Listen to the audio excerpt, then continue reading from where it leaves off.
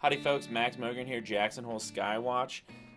There's the sun center frame there to the left and right. The most obvious clouds visible are actually chemtrails that were recently laid down. This footage was taken down by Lander, Wyoming on Saturday, October 12th, 2013. Okay, hopefully you can notice that sundog there. It's just before sunset, and I was driving back from the Breakthrough Energy Movement Conference down in Boulder. And hideous skyscapes throughout. Notice that high wispy cirrus layer.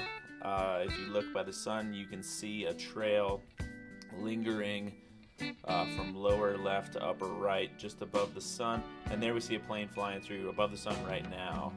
Normal contrail. I had to start driving. The construction site was letting me through. So here we see that's that trail that was just laid down, and a few other spreading ones. I'm going to stop again up the road here just a little bit. That's the moon left frame. Sorry, this is so shaky.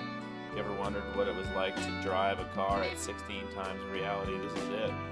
That's driving at like 800 miles an hour, or even faster than that. But I'm going to pull over here pretty quick, and this is just some shameless, blatant chemtrailing here. That is the trail that was laid down while I was driving. I started noticing that. Here we go. Sorry about all the shakiness. But there we see it. Big, obvious chemtrail. I was pointing out a plane off by the horizon, leaving a normal contrail. There we see another plane briefly. Hopefully you can see him from the left of the frame, headed off into the distance.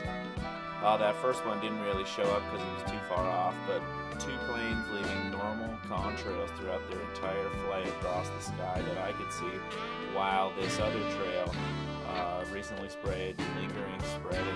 That's me doing a little commentary to make a video or put a video together about it. But just another disturbing example of geoengineering. You see multiple planes leaving normal contrails, and other planes leaving these massive lingering spreading trails. This was taken a little earlier on the drive. Hopefully you can see those big gaps in those trails.